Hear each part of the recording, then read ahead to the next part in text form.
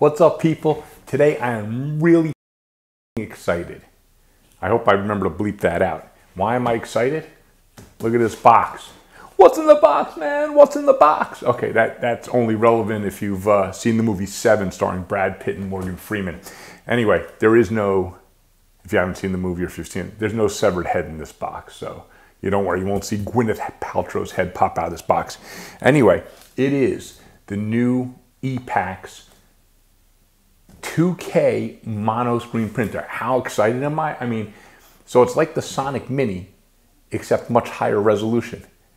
So, and it's Epax. I mean, everyone knows I've been saying since I got my Epax, and now I've had 7 different resin printers. The Epax X1, was always the best of the best. It costs more than everything else, but it's built like a tank. It's easy to use. It's durable. Epax X1, but if you read any of my posts on Facebook when people ask about printers, I always say, if you have extra money, you get the Epax X1. Now, they're coming out with the 2K monoscreen. Now, anyone knows who's been following me recently that my Sonic Mini I love almost as much as the Epax X1, the faster cure times, and despite lower resolution, because it had a parallel light array and the monoscreen which transmits light better, it got results as good as a 2K screen.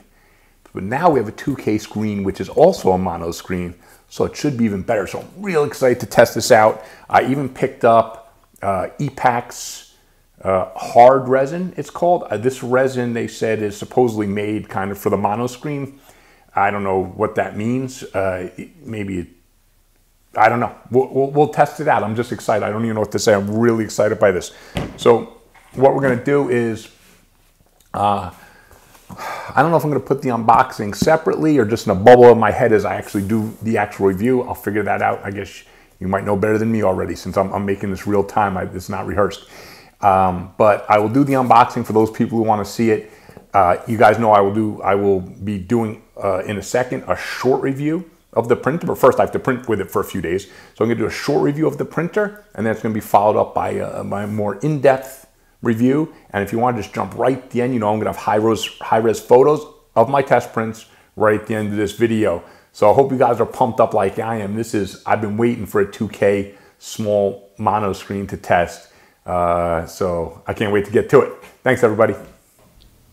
People, I've done enough testing. Well, I know Epax from my X1. I've tested enough to get my thoughts on this machine. So what you're going to see in the bubble box, somewhere wherever I put it, I'm just banging around on the machine. It's all metal construction. So if anyone who's not familiar with the Epax X1 and never had the product, there's a reason I recommend it for anyone who had $500 or less to spend. I spend the most, get the Epax X1. Best build quality, best quality of life. So what you're seeing is I'm just whacking all over it. It is all metal. The lid opens with the hinge halfway, so you can put it up right up against the wall and still open. It's a great feature. The USB port is just on the side of the machine, but toward the front, very easy to access. It's all kind of little quality of life stuff. The Z-Rod, incredibly stable. Like the one thing, I think if you go to the Epax forums, I don't know, honestly, I don't know if I've ever seen anyone claim about Z-Wobble, okay? They were the ones who pioneered, as far as I know, the first ones to have like the incredibly stable Z-Rod setup. So that's all still there. They still have the great build plate with the 4 leveling screw system, which again, to my knowledge, on the small printers, they were the first ones to do it. So basically everything about Epax X1, and the reason they cost more on the last generation of printers, they put out just a better machine. Instead of having to lift the crappy plastic lid off, you have a metal lid that flips up and stays in place. It's just way easier to work with. So I understand some people are on a budget, and I used to tell people if you're at 300 or under, you're looking at your Photon, your Mars, your Sonic Mini, but if you have more money to spend, get the Epax X1. So now let's get to my short review of this machine for the people who don't like when I go in depth. Short review comes first. So this one's an easy short review. If you want to print the absolute best quality minis you can print for a machine under, probably $10,000, like if you get an Asiga Max UV for $12,000, I still think it prints better. Hey, and Stefan, if you're watching this, send me one of those Asiga Maxes, man. $12,000 isn't bad for you guys. Anyway, this machine gave me the absolute best prints of miniatures that I've ever gotten since I've been printing 3D resin miniatures. So it is a 2K resolution screen, like the last generation, like you're using on your Mars or your Photon or whatever, but it's a mono screen. So that 2K screen transmits light better and more accurately than the 2K color screens that everyone's using. In addition, Epax, their parallel light array, when people test it, like if you go to the Photon forum actually, or now Epax, you can find a guy, I have to link his name, it's like Vinicius Silva or something cool like that. Anyway, he does all kinds of tests. But the Epax X1, I believe, the parallel light array that they had, he tested was the best of the best in terms of uniform light distribution coming up. So they have an upgraded version of that in their new mono printer. So now you've got a mono screen, which transmits light better and more accurately than the old screens, with a parallel array that transmits light very evenly. So what does that mean? You have the highest resolution you can currently achieve on a small printer is this new Epax. It's as simple as that. So that's the end of my short review. If you have the money, go buy the damn thing. You shouldn't even be watching. You should be go clicking to buy. And again, that's if you want the highest, sharpest featured minis you can get. This is your machine. I think right now it's they're just selling them now. I think it's about $629. I'm trying to get a coupon. Hopefully I get one by the time this video is done and it's linked somewhere so you guys can get a price break. But anyway, listen, honestly, hands down, the best minis I've printed are coming off this machine. And I'm not surprised by it because I was getting such good prints off my Sonic Mini, which isn't even a 2K screen. So I know Epax, taking that technology and using 2K, it's got to be better, right? So I was excited to unbox it and test it. As soon as my first print came off, like in my hand, because I always test the same miniature, which you'll see pictures of, or floating in a box right now. As soon as it came off and I picked it up, I was like, I could tell already it was the best print I'd ever done. It was so sharp and clear. The detail is great. So that's literally the end of my short review. Anyone who knows Epax knows their reputation. Best built machine out there. Best customer service as well. Again, if people who haven't dealt with Epax might not know, their customer service is like second to none. They're incredible. So that's the end of the short review. So let's dive a little deeper into why it's so good, why I think it's so good. So again, and let's talk about the resin too. I didn't talk about it in the short review because those people probably don't care. This Epax hard resin, it is not a fast curing resin. It's a slow curing resin. And you guys know, I don't like to get into the weeds or too sciencey on my channel. You just want to know like kind of what works basically. A slow curing resin prints more accurately, has, again, without getting into the weeds, it just has less light leakage and less extra pixels cured. Now, the reason, and this resin, by the way, if someone's watching this and they don't own a mono screen or they're not getting this Epax for whatever reason, mono screen, this resin is actually made for mono screens. And what I mean by that is it's a slow curing, accurate resin, much like the Soraya Sculpt.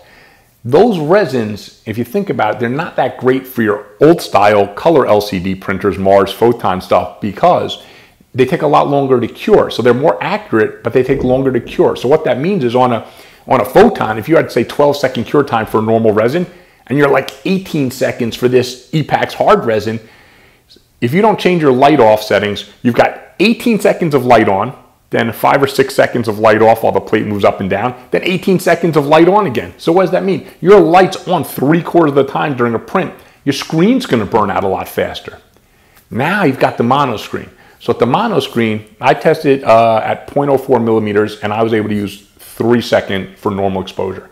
So that means you have 3 seconds of light on, all right? And then about 5 or 6 seconds of light off, then 3 seconds of light on. You can see the difference. Instead of 18 seconds on, and then 5 seconds off, you have 3 seconds on, 5 seconds off. So you're not gonna burn out your screen. Plus the mono screen, since they're made to transmit this kind of UV light, they don't degrade the same way a normal LCD screen does, and that's why they're rated for over 2,000 hours of printing use versus an LCD screen, which is anywhere from around 400 hours. Some last longer, some last shorter. But if you're using these better resins, you will burn out your regular LCD screen a lot faster, unless you set a very long light off setting. And if you set a long light off setting, then all of a sudden your print time is going to be through the roof, and who cares? So this has the benefit of being the 2K mono screen is if you want to use a faster resin though, you can cure them in anywhere. I've cured as low, like if I use just like a regular Elegoo Gray or Soraya Fast, 1.8 seconds per normal layer, which is incredibly fast, and use these nice slow curing resin like a Soraya Sculpt or this Epax hard resin, which I would recommend. It's amazing. It's the resin. You'll see the pictures. First of all, let me digress to the resin for a second. I don't know if they did the color on purpose. The color is so good for taking photos. For someone like me who likes to take photos of my minis, it is like you'll see it's like a dark gray. It's beautiful. It's really easy to see all the details and stuff. And so for people also like me, even if you're not taking photos, if you have the huge pile of shame like I do, you don't have time to paint, at least if you print in this color resin, you slap the mini down the table, it already looks really good. It looks almost like highlighted and stuff because of the color. So it's pretty cool color, I think. But more importantly, the resin, between the printer, having the 2K screen, the accurate light array, then you've got a resin that prints very accurately. The combination to me is stunning. Like, it's amazing. I'm so happy right now, that this came out. And I know, look, you know what's going to happen. There will eventually be a cheaper version of this made by, Anycubic and Elegoo. We know the Saturn's coming out in just a few months, but that's a 4K screen on a much bigger size. The actual resolution is not nearly as high as you get on the small screen with a 2K screen. I think their resolution is something like 80, and this is like 45 or 47 or something. This is just way better. So again, this machine to me, if you want the best minis you can print right now, and again, not spending $10,000, then this new Epax is absolutely the machine for you. So I don't think I need to go even much longer on this quote-unquote long review because, again, it's a simple combination. You got Epax, which is the best built machine out there and has been in the last generation, and now they're just coming out with the new generation technology, so it's better, right? And they actually beat everyone to the punch. I was surprised they came out before an Anycubic and an Elegoo or anything like that. So I'm actually hoping they get some traction. I know they're expensive compared to the other ones, but again, you just get a better machine. You get, I think, a much better light array inside the machine, which is really important. The other thing I should mention, now we're in the longer part of the review, the fan was a little loud in this one, and I think given the light array and the screen and everything, they want to make sure they have a lot of cooling. So the printer itself wasn't loud, but the fan was louder than my other fans, I'd have to say. So it's that kind of noise that if you're out of the room, you can't hear it anyway. But in the room, it was a little louder. And again, not the printer running, just the fan. So maybe the guys out there who like to do mods or whatever could somehow find a quieter fan. I don't even know. I mean, to me, it doesn't matter. I've got 5 printers running in the same room all at once, so the noise is commingled. It doesn't matter to me. But I just thought I'd point that out because I did notice the fan sounded a tiny little bit louder than on my other small printers. But so let's not waste any time. Let's look at just close-up high-res photos. It's just my first few prints, and honestly, I can review this printer without printing for I don't need 100 prints off this to review it. I know Epax, I know the machine well, and then it's just an upgraded version of the old machine, so I'm just getting higher quality prints. It's pretty much, it's pretty much that simple, I think. And it comes, again, for the people who don't know Epax, it's pre-leveled for you. You get it, you unbox it, you put resin in, you're printing. You don't even though it's got the 4-screw leveling system, they do it for you in the factory. So you don't even have to do that. And honestly, on my original Epax, I never even had to adjust it. I never leveled that machine one time, and I don't anticipate having to level this machine either. And it was leveled perfectly. I literally threw resin in, queued up my first print, boom, that was that. So anyway, I hope you enjoyed. Listen, sometimes I review and say if this is right for you, if this is right. The only thing I'll say about is this right for you, because I think this printer is literally right for everyone if you have the $600 and you want to print the best minis you can print. Understandably, some people are going to say, hey, I'm not spending over $300 for a printer. I'll take the plastic lift off top. I don't care. I'll take the cheaper construction. I'll take a light array that's not as good. Hey, and I've got nothing against it. I understand a budget as well as anyone in the world does. All I'm saying is to you, if you have the money, you want to get this printer over any of the other ones out there now. And the Sonic Mini, which was becoming my favorite, well, this is like a souped up, much better Sonic Mini. So I feel bad for my Sonic Mini that it was kind of creeping up to being my favorite. And now it's just, boom, it's been jumped over by Epax. And like I said, the resin, I'm loving this resin as well. I'm going to do a separate review on the resin because I need to do the brake test. I need to, do all that stuff that I do for a resin test. But in terms of holding detail, again, the pictures are going to speak for themselves. So that's it. Hope you enjoyed this video. If you are not a subscriber to my channel, please like, please subscribe, please check out my other reviews. I think we're in for an exciting time. I think over the next 6 months to a year, there's going to be a lot of these new tech printers coming out. So it's great to see where it goes. I was really excited to see Epax entering this field, and they did not disappoint. This is awesome printer, guys and gals. So that's it. Stay tuned. Let's look at a couple pictures so you can see what the printer is capable of. I'll see you soon. We'll see you soon, hopefully with some instructional videos and some more support tips. Thanks, everyone. So this is the model I always use as my standard test. And I always print it at 0.04 millimeters. And I always use this one because she has some very easy features for me to focus on when I'm looking, which are the eyes. I check the upper eyelid, the lower eyelid, the eyebrows, the definition around the mouth, and on her wrist bracers, the belt buckle thing there, the tongue, the prong. And this is just absolutely the sharpest result I've ever seen when I've test printed this figure. And when I saw this come off the plate, I was like, wow, this is just gorgeous. And this one I printed at 0.02 millimeters to see what the machine could do. And this one at 0.02 came out just smooth as butter. Every detail crisp, clean, perfect. And it is just looking great. This Owl Mage, also every detail came out perfectly. This was again back to 0.04. I'm really loving just sharp, crisp.